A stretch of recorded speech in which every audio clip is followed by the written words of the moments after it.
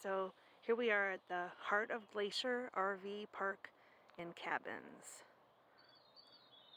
It's in St. Mary. And whoops, let me zoom out, sorry. As you can see, we are right near Glacier. I mean, it's practically walking distance right off the road. It's not a bad campground. I like the bathhouse, the shower. The laundry room is nice. They have a couple washers and dryers. And they're cheap. They're only $2 a piece, where like the ones at KOA are $4 a piece. So that's good. But the one thing I don't like is, let me walk over here and show you. Ooh, let's get a view. Look. You see the mountain with the snow on it? It's awesome. Anyways, the campground itself, there's like hardly any trees like between the spots. Like, it's nice when campgrounds have like some privacy between the spots.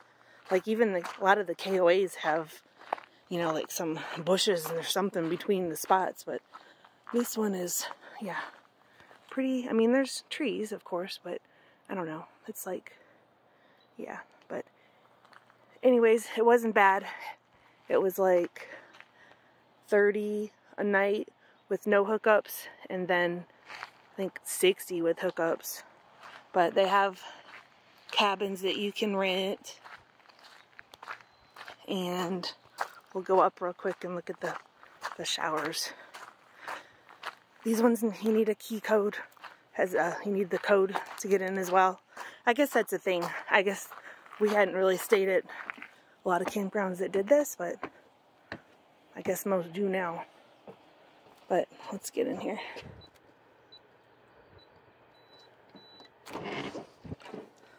So, it's got a little sink.